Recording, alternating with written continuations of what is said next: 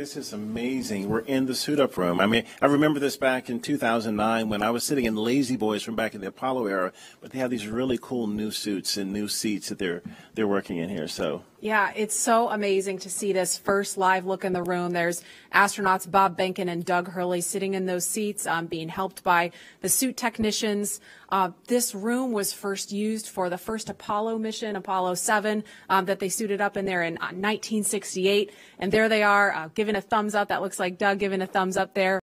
Oh, here they come. Oh, here they are. Here they come. NASA astronauts Bob Behnken and Doug Hurley. They've each made this journey twice before for the space shuttle missions, but they've never done this in a SpaceX spacesuit. They've never done this together, and they've never done this on their way to head to a commercially built rocket and spacecraft to head to space. Marie, I was looking.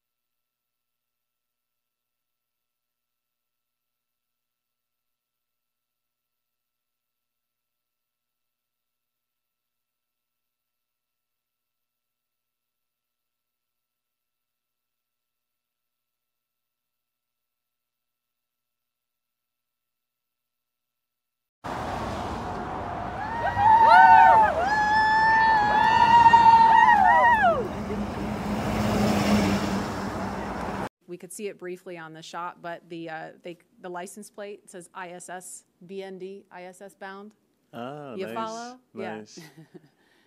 And hopefully they will be today. We just need the weather to say. Mind into making this incredible moment happen for everybody. Egress has started on schedule.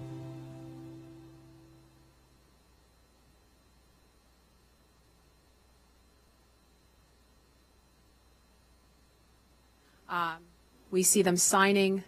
Looks like they're signing something in there right now. Yeah, we give them a black Sharpie to sign the white room. It's starting a new tradition.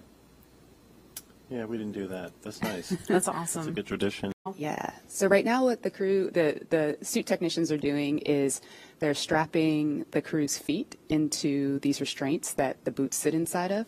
They're then going to close those 5-point harnesses around them. I know, Leland, you talked about some of the harnessing that you had in the past with the shuttle. Yeah, I mean, this is such a more sleek design where there's one point to plug in to get cooling, communications, and everything. And, we had a 5-point harness. We, had these hoses and things all over the place. But I think this is a much more streamlined look into the future of space. And now that the hatch is closed, a lot of the work of this team is done, but I mean they're obviously not finished. They're not ready to leave the white room just yet. You were talking to some folks about what's going on in this room now. Yeah, that's right. They should be completing the hatch leak check.